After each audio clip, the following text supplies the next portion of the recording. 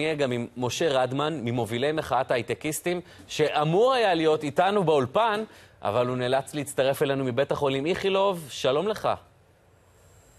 היי, סיבות לא הכי סימפטיות. מה שלומך? מה קרה? מה קרה? הפגענו, והשוטרים החליטו לקחת אותי אישית. בכוח, 4 שוטרים, הרימו אותי ברגליים בידיים, פשוט זרקו אותי, הטיחו אותי על הכביש. ויש לי זעזוע מוח. חטפתי מכה חזקה מאוד בראש. פוניתי משם באמבולנס. עכשיו אנחנו פה.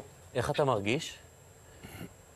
לא סימפטי, לא סימפטי. לא חלמתי מבן אדם שרוצה להפגין בשביל העתיד של המדינה שלנו, נגיע למצב שמתיחים לי את הראש ברצפה כאחרון האנסים והרוצחים.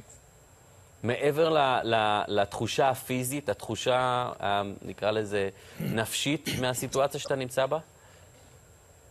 תשמע, אני חושב שהצלקת היא כפולה. אני הולך לישון עם מועקה, פעם אחת כי אני מוצא את עצמי נעצר ומוכה על ידי שוטרים, ופעם שנייה כי המדינה שלנו נהרסת.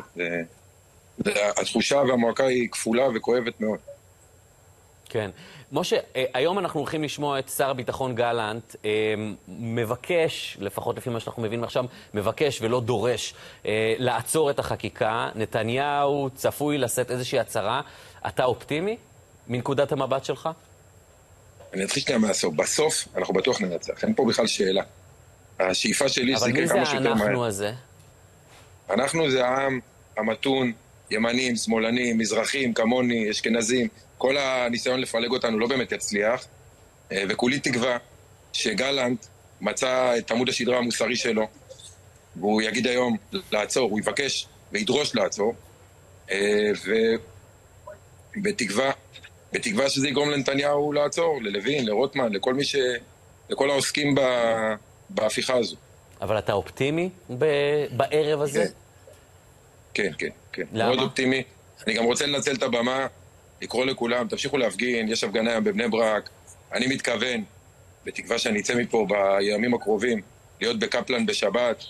אין פה בכלל שאלה, אין לנו אלטרנטיבה. לי אישית, אין עוד אף דרכון אחר. העלית את בני ברק, למרות שנגענו בזה, אז אולי שאלה אחת גם בעניין הזה ברשותך. ללכת ולהפגין בתוך אוכלוסייה אזרחית בבני ברק. אתה חושב שזו החלטה נכונה? זה לא מוקד חיכוך? כי שמעתי גם קולות שתומכים מאוד מאוד במחאה, וחושבים שהיא צודקת לחלוטין ושצריך ללכת עד הסוף, אבל גם הם אומרים, תקשיבו, בני ברק זה חיכוך מיותר, חבל לבזבז אפילו טקטית את המהלך הזה. תשמע, אני הייתי בפעם הקודמת שעשינו את מיזם הבקו"ם בתוך בני ברק, ואף אחד לא התחכך, נהפוך הוא, האזרחים דיברו איתנו. עכשיו, צריך להבין, בסוף החברה החרדית חיה בסוג של בידול, וכשהמנהיגים שלהם בסוף הם חלק מהמהלך הזה. אז תפגינו מול המנהיגים. לא, אבל בסוף הציבור צריך להבין שהם הולכים להיפגע מזה. לא יכול להיות ששולחים יד לליבה של הדמוקרטיה הישראלית, והם ימשיכו במגמה הבדלנית שלהם. זה לא עובד כך. אם פותחים את הקלפים ומשנים פה את כל כללי המשחק, אז משנים פה את כל כללי המשחק. כולל את כל מה שהחרדים נהנו ממנו עד היום. משה, הכי חשוב, אני מקווה שתרגיש טוב, ושבפעם הבאה שנדבר זה יהיה באולפן, בלי הסד הזה לצוואר. תודה רבה, תודה רבה. תרגיש טוב.